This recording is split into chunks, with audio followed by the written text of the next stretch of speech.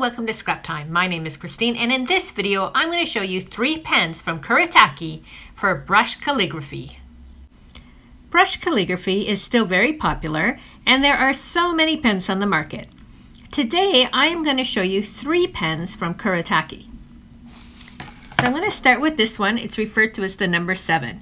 Now when we're doing brush calligraphy, it's the same as regular calligraphy. You want to be thin going up, thick going down. Thin, thick.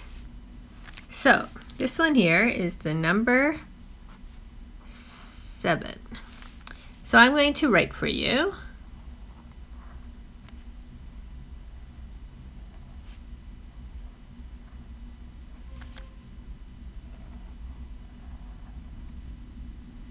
Now I like this pen because it's a very firm tip. So when I'm doing my upstrokes, I can get that thinner line, but then I can put a lot of pressure on it for the down.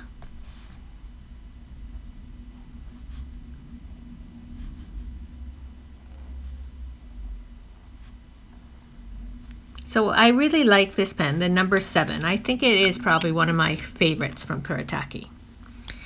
So we're going to move to the number 8. And you'll see this brush here, it's a lot longer and softer.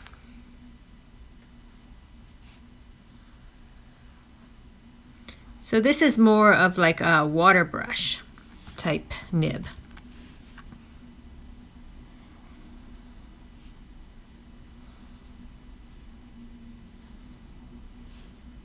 So you get that more painterly look with this nib.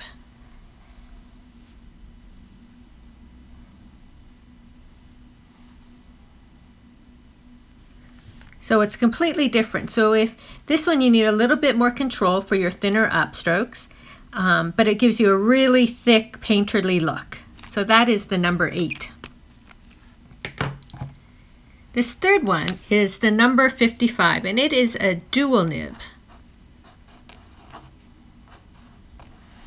So the thin nib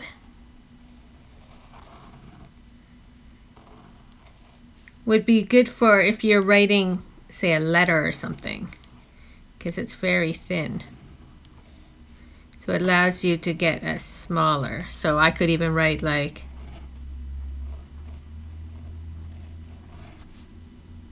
so if you were doing journaling or lettering or something, it's a very thin nib. The second one is the opposite. It's a very fat nib. So this allows you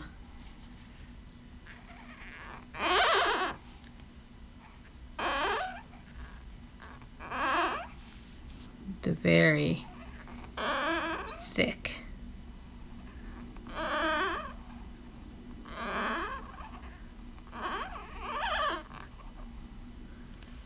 So the good thing about the number 55 is you get the thick and the thin in one marker.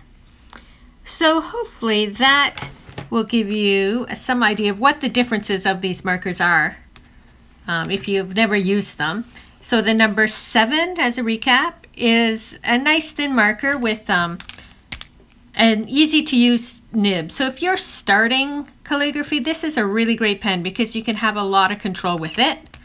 The number 8 is like your watercolor paints or brush markers.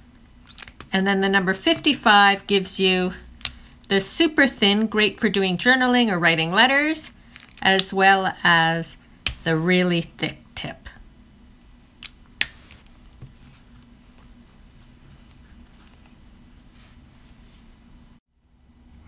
Thanks for watching. Be sure to give our video a thumbs up and subscribe to Scrap Time videos on YouTube. In the meantime, here are a couple other videos you might be interested in watching. See you next time. Bye-bye.